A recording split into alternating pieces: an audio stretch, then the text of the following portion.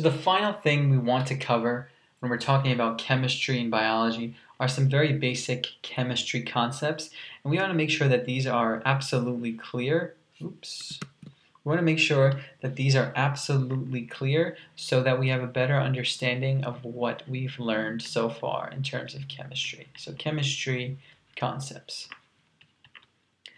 Some concepts that are very important are the idea of elements. We've talked about this. An element, we can now simply define this as something that can't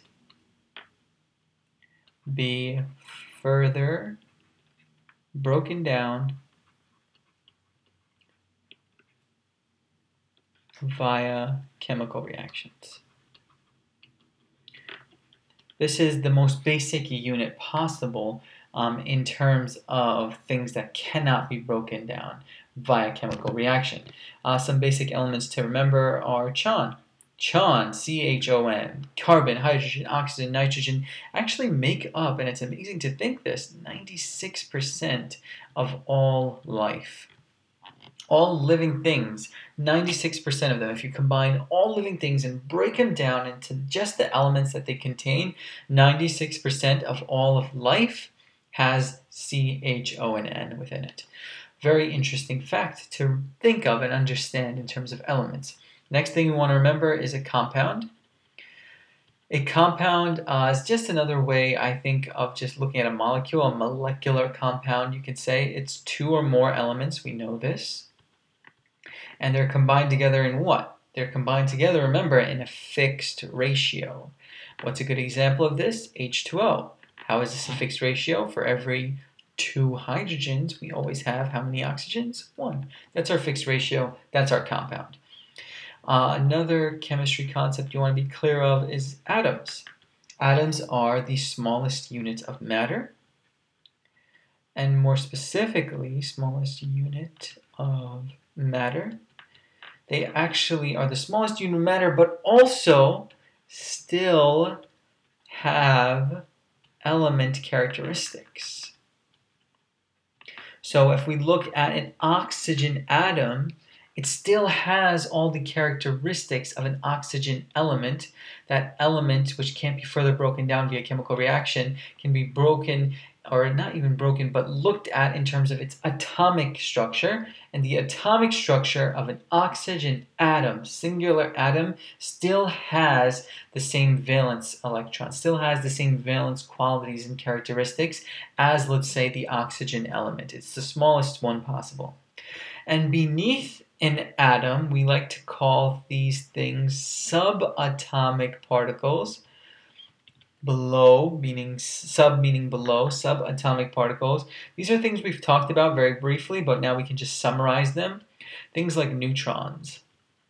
Jimmy Neutron comes to mind. No, I'm just kidding. Also protons and electrons. These are subatomic particles. Neutrons are electrically neutral. These are neutral.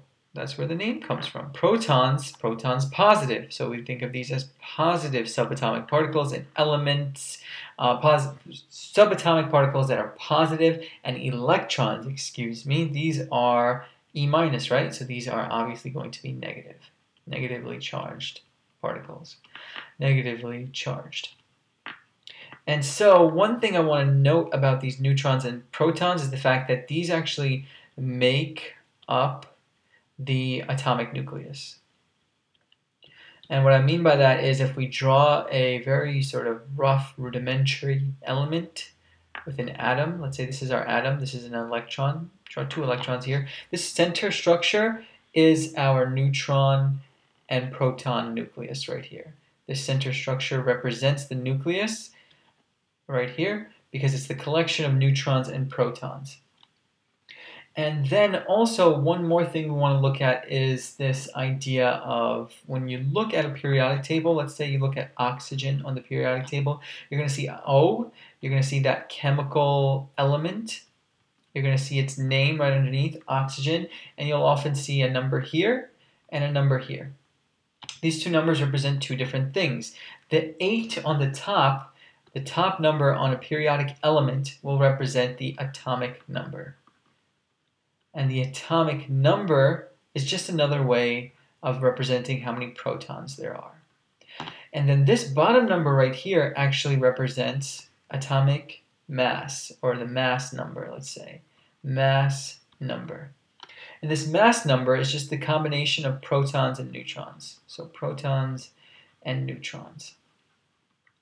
So if we have 8 protons, that means we're obviously going to have 8 neutrons, because 8 plus 8 gives us 16. So this is our mass number. Mass number, atomic number, two different things, but both go hand in hand when we're looking at a chemical element on the periodic table. And the very absolute last thing for this lecture is isotopes. Isotopes are just weird elements, I like to think of them. They're different forms of elements. They're different because of one thing. They have different number of neutrons than the normal guy. So if we have oxygen, and how many neutrons does oxygen have again? Well, let's see. It has 8 protons, 16 mass number. I know that 8 plus something will give me 16. So 8 plus 8 neutrons gives me 16. If I want to think of an oxygen isotope, all I have to do is think of something that has not 8 neutrons. It has a different number of neutrons. That gives us our chemical isotope. So these are basic chemistry concepts you definitely want to be familiar with and understand. An element, the difference between an element and a compound, and atoms and subatomic particles, all in relation to the chemistry of biology that we're going to be looking at in much more detail as we move forward in the course. So that does it for our scientific process and chemistry lecture series.